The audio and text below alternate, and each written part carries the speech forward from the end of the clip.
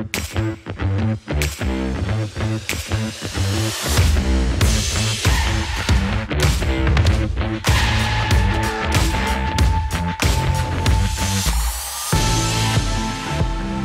welcome to the Deeper Dive. This is a ministry of Bethel Church, where we have one church in 3 locations. We're out in the valley with Brother Brooks, who is here. Yep. Brooks, good to see you, man. Thanks, good to be here. Brooks is still shy because he said P-Town last week and got shamed. I know. It's true. Even though I thought I was just doing with Dave. He thought he was in with the cool kids. Thought it was safe. Not only are we in the valley, we are also just across the river in Pasco.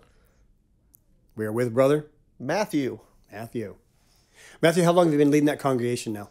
Oh, man. Not very long. A few weeks. Yeah. Pretty well got it figured out? Yeah, everything's just running smooth like clockwork, awesome, no man. issues. Yeah. I mean... Fixing all the problems from the previous regime. The previous regime was, kind of a train wreck. But, you know, we all make mistakes. Sorry, man. Speaking of the previous regime, that would be... Adam. Brother Adam is now leading the church here in Richland. Well, actually, all 3. So, good to have you guys. Well, I got a question for you guys to start off. You guys have all been leading churches for quite some time, right? Both smaller churches and bigger churches. What has been one of the biggest game changers for you in leading a church in the last few years? And by a game changer, it's kind of an aha moment. So you've been leading this church and you think back like, oh my gosh, yes. Okay. You start figuring something out, or it's a paradigm shifter or something like that. What comes to mind when I ask that kind of a question? Well, here's an answer you're going to love, Dave. Let's hear it. This is an answer just for you.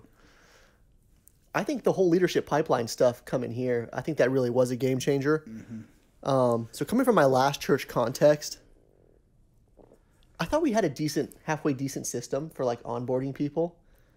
Until I saw this and I was like, oh my gosh, we did such a horrible job. Yeah, we are. Like, this could be so much better, and it's so much better for our people. You want to explain leadership pipeline for anyone that might be wondering what that means? Yep, good call.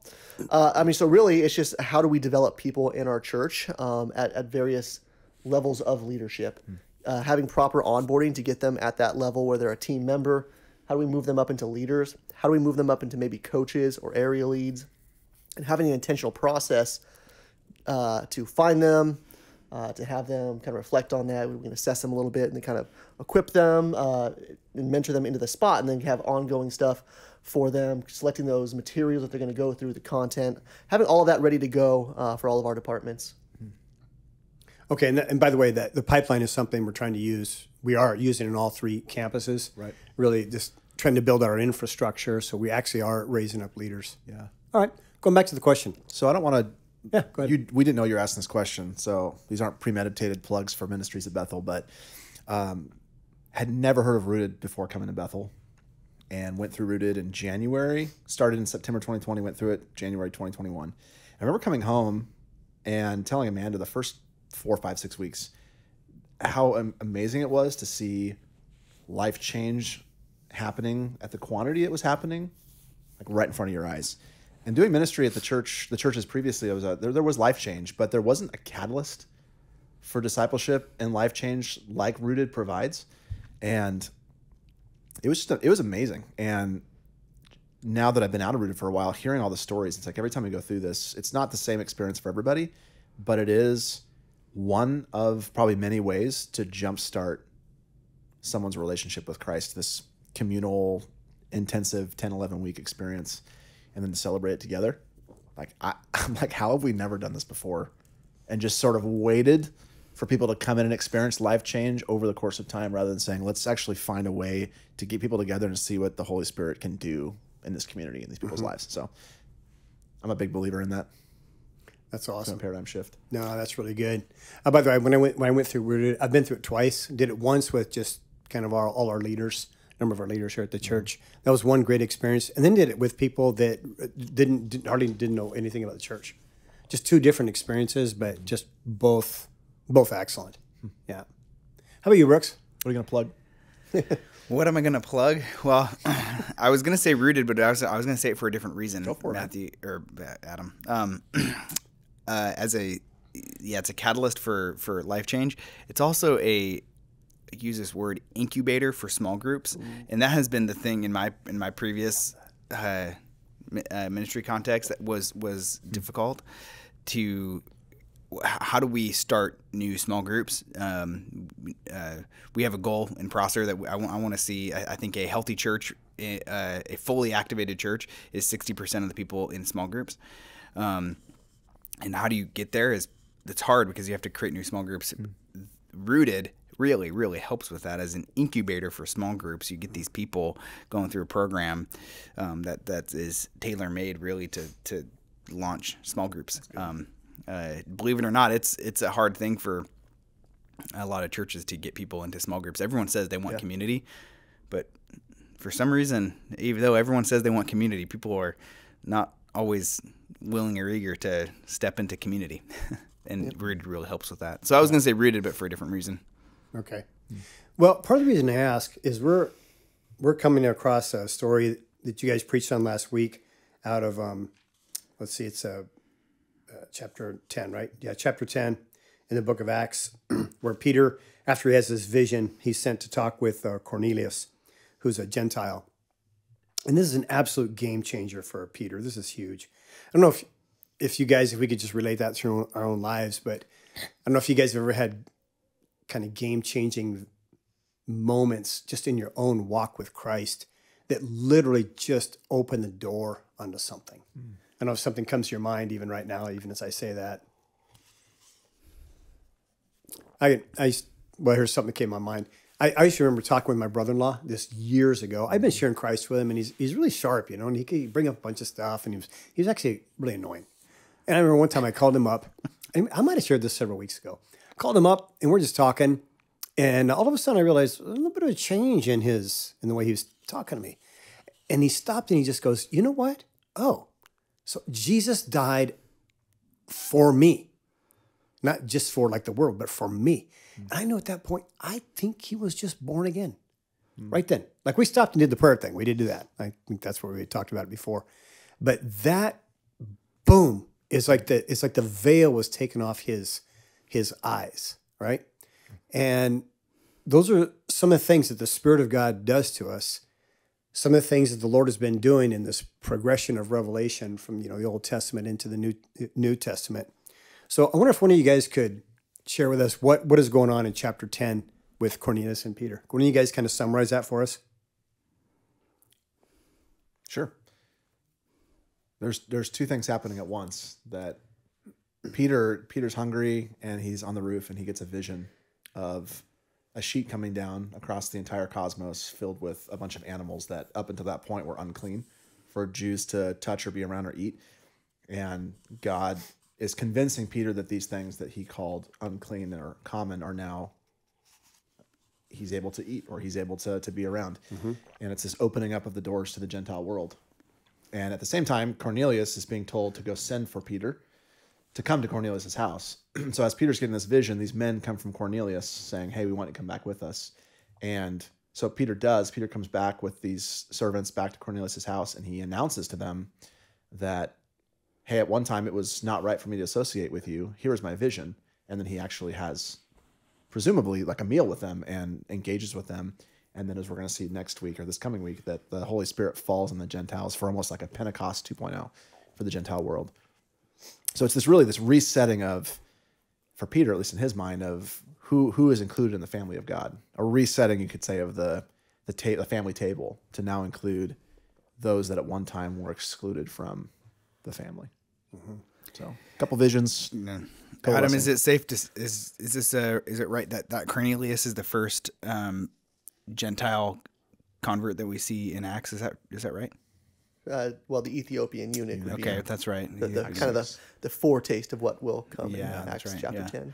Because Cornelius, what we're seeing here is really, I think it can be lost on some of our readers and listeners, that Cornelius is really like the gateway to the Gentile believers. And we don't really know what happened with the Ethiopian eunuch, but like we can kind of track that story. Like, okay, he's traveling back to Ethiopia. So we assume that like he took a message somewhere, but the church, the early church, the first few centuries, there's a very strong presence of the kingdom in Africa. Yeah. Yeah. Not just because the Ethiopian eunuch went back, but Right, but I had to start from somewhere, so Yeah. we can, that was okay. I had to start from somewhere, but what we see here is this is a shift in Acts where we see this now reaching non-Jewish people. Yeah. And starting with Cornelius, and I find it so fascinating that Cornelius is a man of authority and power, and the gospel goes to him first. And I don't want to like put too much emphasis or weight on that, but there is some significance there that this was a man. The centurions were responsible for overseeing executions, and he was like 2 or 3 people removed from Caesar. that he was a part of a cohort of 600 men, yes, and each one of those regiments had each one of those 100 centurions had a leader, of which Cornelius was one of them, and there was a man over all those 600, and that person was likely close to Caesar. So, it's just interesting that why did God choose to use Cornelius as this way to open the door to Gentile believers? There's a lot to fascinating things. I think we could put too much emphasis on it, but we could also put not enough emphasis on it too. So if we could delve into a little bit of Peter's mindset, why was this such go back to my word used a little bit ago, a game changer, a paradigm shifter for Peter? So if we can go into his psyche a little bit, because I think for us, it's like, well, God loves all people, doesn't he? I mean, we just take it for granted. And yet here, this is very powerful to the, these original, or these first Jewish believers in Christ. well, for so long in Judaism, in the Old Testament, even some of their laws outside of Torah, it restricted certain things for them in terms of their diet. Like they couldn't eat particular foods, pigs being one of them, so they couldn't eat bacon. Just What a bummer. Tough What a life. bummer. Tough life. Imagine Yeah. that. Rough Yeah, it's gig. good to be on this side of the cross. Right. They couldn't come into contact with things of death, whether it was blood or like a corpse. And it had to do with their table fellowship with God in the temple. So there were certain things restricted to set them apart so that they could enter the presence of God. So God laid some of these out for a time to separate Israel so they could be this blessing to the world. And so these unclean animals, you can read about them. I think it's in Leviticus 11, isn't it? Or 12? And you can read about a lot of the animals that he sees in this vision at one time were restricted, which meant you were restricted from the people who ate them for a time. And now, this has been the plan all along, but God is ripping back the veil or ripping back the dividing wall between Gentile and Jew and saying, these things are no longer unclean or common. And so you can now have table fellowship and access because Jesus has now caused Jew and Gentile to enter into God's presence through Christ. And so there's no more dividing walls. And that's the paradigm shift for Peter because, like he says in this passage, I've never touched or eaten anything that's common or unclean. And Jesus is saying, or God is saying, well, now you can. And you can be with people who come from different backgrounds and different ethnicities and different customs, and you can join them now because of Christ. Have you guys felt this tension, like almost throughout the Bible, of on the one hand, a separateness being called out from the people, and yet on the other hand, we're all together, we're united, we're one people, we're to love each other. I mean, sometimes, at least for me, that it's like, oh my gosh, we seem to be like, which one is it? Are we to be separate, or are we to be right in there with people, and we're to love them and live with them and all that sort of thing? Yeah, that be Yes. in the world, but not of the world. Always a tension. Go ahead, Brooks. I was cutting you off. Well, I was just gonna say the answer is yes, like both. The purity laws and things like that. I might be taking a step back or going in a different direction than you are intending, Dawson. But the purity laws are interesting because it was established because of God's holiness and because God is so other than us that we or the Israelites couldn't, if they wanted to approach God, he was so holy, he was so other that they had to restrict what they did, said, touched, ate. And so it's fascinating because it's like, hey, you are not now you are considered holy not because of what you do or don't do, but because of what Jesus has done. So that means not only are you holy, but a Gentile can be holy too if he puts or she puts his faith in Jesus.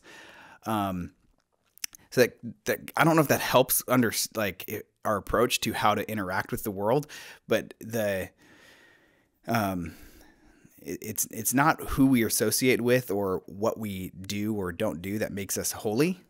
It's Jesus that makes us holy, and it's Jesus that makes us righteous before God. So it's not if we can hang out with anybody or be around anybody or touch a dead thing or dead object, and that's not going to taint our relationship with God because it depends on what Jesus has done. I think there are sometimes people can lean so far the other direction to say, man, I do not want to associate with things of the world because if it makes me bad. It's like, well, yes and no. I mean, there's some things that you want to avoid because it's sinful, but if there's certain people you're avoiding or certain circumstances you're avoiding that maybe God wants you to reach those people. What do you think, as we go back in the Old Testament, some of the laws you can see, like cleanliness laws, hygiene laws, you can kind of see, okay, the Lord is trying to maybe teach him some things about how to be separate, but to be clean, right? So you don't get sick. But then a number of the laws are just like, like don't put two different kinds of thread together and this sort of thing. Why would God do that? Like, what is the purpose of those laws? Like the ceremonial law, and as opposed to just like some of the moral law. Yeah. Yeah, no, I think that's a great question. This would not be all of it. One small part of it, I think, is just so that they stand out. Like some of the things are seemingly odd to us, but most of them. So that's part of it, right? Like he wants the nation to stand out because God says, "As I am holy, as I am set apart, you are also to stand out." Yeah. But most of those also usually has some sort of reflection of his character, like the two different threads. We're not going to mix things. This idea of like just straight purity that cannot be tainted or like is woven into the fabric of their society, where they would see what I did there with the woven, quite literally woven into the fabric, that they would see that and say, oh, yeah, we are supposed to be pure and separate. Like it's not, they're not arbitrary. Mm-hmm. Mm-hmm. And some of them, in my reading, some scholars debate if this is actually the case, but some of these animals were worshipped by other nations. And so by saying you're not going to even come into contact with these, you're not being tainted by anything that would be caught up in the worship of a pagan god, which could be part of it too. And then like the idea of death, and there's a number of different things that they're to avoid that have some level of death involved in them, that God is the God of life. And so he wants his people to be separate from death, which Jesus, like in his ministry, he has no problem. He can overcome the forces of death through his power. And so Jesus reverses those things. But in the Old Testament, as they're waiting, there are some things that God's like, I want you to stay away from those, so that death isn't entering into this situation, because I'm a God of life. Okay. I wonder if we could... I'll put in a quick plug here. Go ahead. The Bible Project. Mm-hmm. If you just YouTube, go Bible Project, and Holy or Holiness has a good video. I think it's like under 10 minutes that talks about the purity laws in Leviticus and why they existed and how Jesus speaks into that. So if you're curious about it, I would say, hey, I'll link it in the show notes, but I don't even think we have show notes anymore. So everyone has access to Google. Just Google Bible Project. And if not, get access to Google. Come on. And if you haven't checked out Bible Project, it's a great thing to check out. There's so many good resources. Whenever I hear Amanda's phone, like something's playing in the background, she's usually listening to it. Usually Tim Mackey. Tim Keller or Tim Mackey. Yeah. But Tim Mackey from Bible Project it's a good use of time. Yeah. So I wonder if we go back. She's not listening to my sermons. I should just. Well, I always tease her. about that. Like, yeah, she's. Come on, it's okay. listen to me. Yeah, no, that's You all keep right. saying it's okay. No, but it's okay. It's okay. It's fine. It's okay. It doesn't fine. bother It's me. fine. I listen to your sermons, Adam. Thanks, Brooks. What if the Lord all the way along, remember the Lord is teaching these people, right? And they're living in this absolutely pagan context. And they're coming to a situation where they had been slaves, right? For, a good number of years, being in Egypt for 400 years. And so you're starting out from pretty far back. You don't have a lot of biblical knowledge because a lot of it hadn't even been written yet. But I wonder if a good part of these purity laws and ceremonial laws were simply I shouldn't say simply, they were a teaching mechanism by God to teach people to begin to separate out that which is good from that which is evil. And so sometimes you go, they're simply teaching methodologies, right? It's not like God is upset about, for once again, Matthew, two different kinds of threads being woven together. It's like, oh, the Lord is upset about that. But the Lord is using it as a teaching mechanism to bring people along, right? It's kind of, just because he doesn't just, he reveals over time. He doesn't just dump everything on everybody all at once. There's an outworking of his teaching. Yeah, sorry, go ahead, Adam. I was going to say, I think God is, especially looking now back through the lens of the gospel, through Christ in the Old Testament, God is already teaching Israel, and for us to see, like, this gospel principle of one nation, like, which oftentimes in the Bible is God's son, Israel, being partitioned off from the rest of the world to be this holy nation, to be one group of people. And the idea is always that the one will serve the many, right? So like, even you get in Isaiah and the prophets, like the servant of the Lord, there's this idea that there's this one body of people or persons that will then bless the world. So a lot of those laws are about that. Now through Christ is that one. He is Israel and God in the flesh, and he gives his life for the many.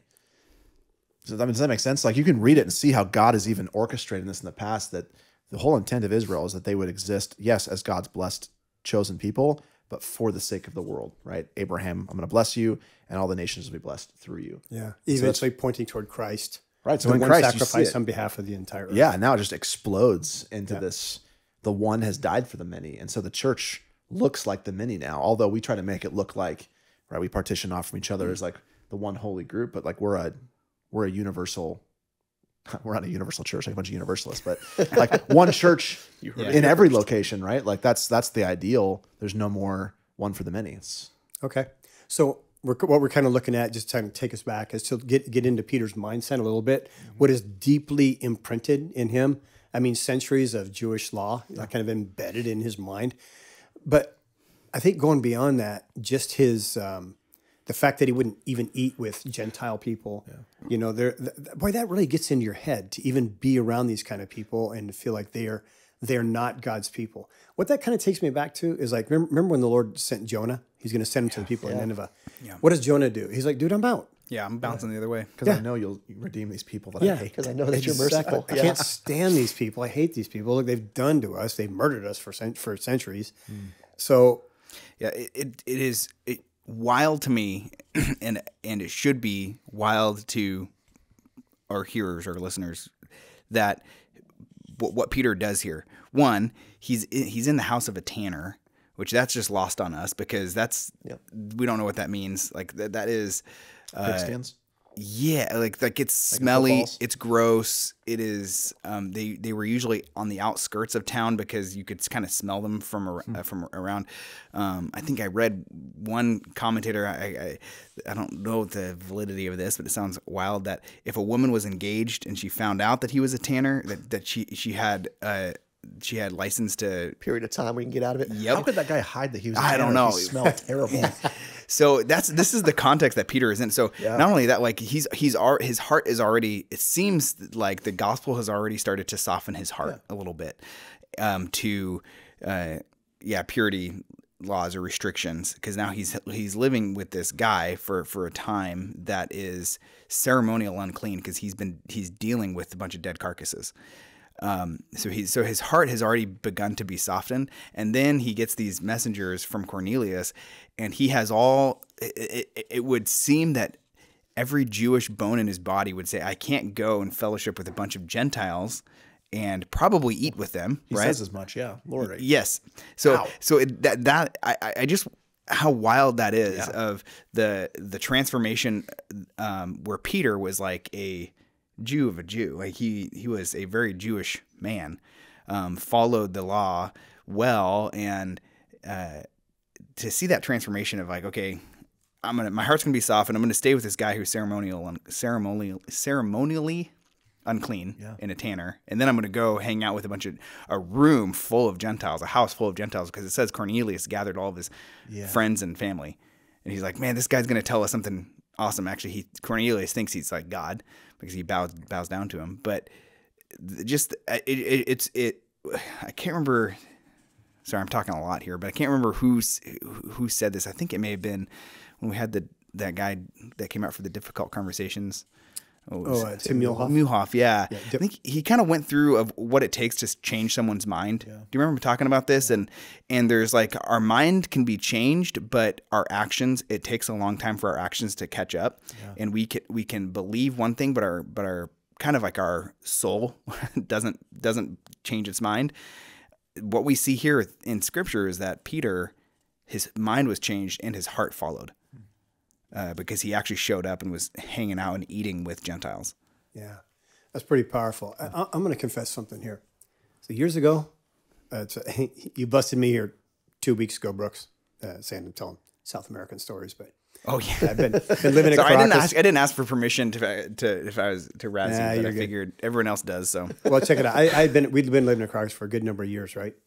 And man, I just found myself like being angry. And finally one day I'm like, dude, what is my problem? So I'm just trying to figure it out. And I was angry at going up like in the slums around or in the city. I was angry at poor people. Like I was tired of them. I was tired of them always wanting something from me. I was tired of them always trying to manipulate me. I was tired of them they didn't have great education. And I just realized I'm a missionary and I'm prejudiced. Like I have a prejudice against the poor because they're annoying me. And I was like, seriously thought, man, maybe I should just leave because I'm a loser missionary. And then I decided, dude, I can't do that. I can't do that. So I just brought it to the Lord, man. I just confessed it. I said, Lord, I'm sick of these people. I didn't really care about skin color, but not economic status, but economic conditions and education, that sort of thing was just like, it was annoying me. Man, once I saw that though, I brought that to the Lord and I really felt like the Lord just kind of cleaned my heart out. Mm-hmm. You know, I think I had a little bit of my own Peter experience. Yeah. Oh, I don't think you're alone, Dave. Mm-hmm. And I think one of the cool things in those moments, we can take Christianity for granted and our relationship with Christ for granted. But in this story, we're Cornelius. And so the gospel came to us as a surprise to Peter. Like, we're not part of the original crew. We didn't have a place at the table. And so God has included the four of us, I'm assuming, from our lineage, right, into the kingdom, to a place at the table. And I think when I struggle to have a warm heart for people that are different than me, maybe they look different or different economic status, or even Christians who have different views than me on what I think are important issues outside of like gospel issues, I have to remind myself and have my heart warmed by the truth of what God has done for me. That God has included me into the family, into a place that I didn't once belong, and included me into a sinner into his family. And I just think we have to do that so often, because if we don't, we get prideful and we start to have these biases towards people or prejudices towards people that really don't make any sense. When it's like, you think about your own story, you're like, how could I actually think that when like I'm in the same boat as them?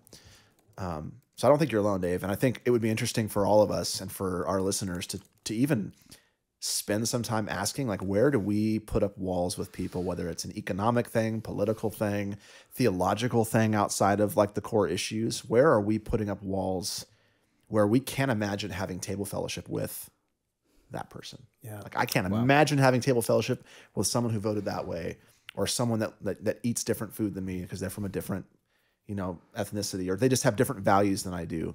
And ask those things and ask the Lord, like you just said in prayer, Lord, like, why am I doing this? And will you soften my heart to see the gospel for all people? Here Peter said, speaking to the group, right? He said, God has shown me. Yeah. In that case, it was in a vision. Yeah. And I thought, in my case, God showed me because I was trying to figure out why was I running around all angry all the time? Right. And he did. And it was so humbling and so, it was devastating.